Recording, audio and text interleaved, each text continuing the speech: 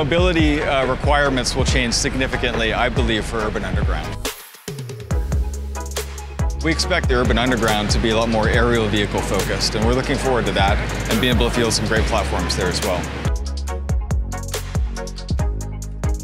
We're leaning heavily on our autonomy side. So we went from sort of very complicated approaches, very fancy approaches, to more graph-based sort of localization.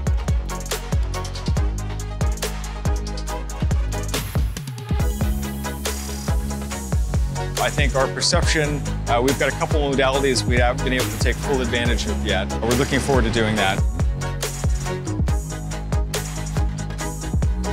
I think the biggest impact of this challenge is going to be the students that are coming out of this. It's really creating a new generation of students that's going to go out and have huge impact in the autonomy area.